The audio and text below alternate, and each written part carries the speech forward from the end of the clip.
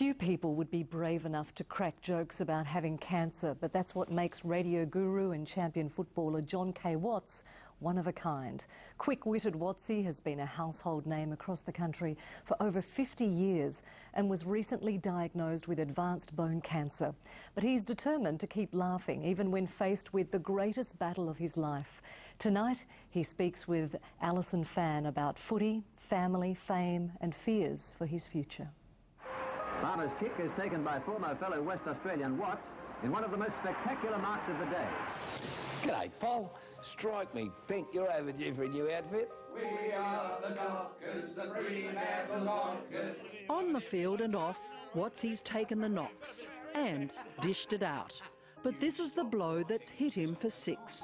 The doctor called me up and he said, we've had a look and unfortunately, the cancer's gone into your bones. But like he's done all his life, John K. Watts has decided humour is the best antidote. I wouldn't know any other way. The irrepressible TV and radio football legend using gags to respond to the many calls from across Australia. When my mates, different ones, found out, geez, what's he, is it serious? I said, my bloody oath, it's serious. What did your doctor say? I mean, how long have you got? And I asked him, I said, no, I mean, how long have I got? And he looked at his watch, 10, 9, 8, 7. This is JK's third battle with cancer. 11 years ago, he was diagnosed with prostate cancer. 50 years ago, a malignant melanoma on the back of his neck prompted a career change as a policeman to grab an offer from his great friend, Polly Farmer. He said, come over, Geelong need another big man. I thought, this is the opportunity. So I pulled out of the police force and I used to play with a steel cap with sponge rubber, but nobody knew. I used to have it dressed and done before I went to training and when I played, otherwise somebody... Funny enough, I played over 300 games. I never ever got hit in the back of the neck, and yet you would have thought a lot of blokes wanted to do it. For a comedian, John K. Watts is no stranger to sadness. Donna Watts was killed in September '95 in a car rollover at Rottnest. I lost a daughter in an accident in Rottnest, and that just about kills you. A personal tragedy never resolved. The coroner had more harsh words for police, questioning the 4-week delay in getting statements. But you've got to overcome it and, you know, and always think of the good times, you know. Donna was a lovely girl and had a sense of humour, and I know she wouldn't want me to, you know, be crying all the time. Then 10 years ago, his business gutted by fire. Within minutes, the building was a roaring inferno.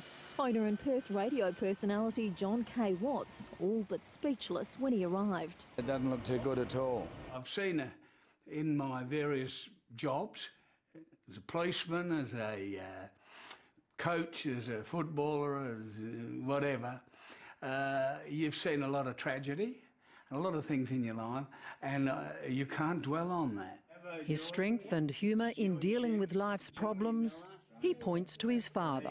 And there's my dad, wise man that knows his own father. My father was a police superintendent, and he was a real funny guy and a great guy. And great memories for those who recognise this opening theme.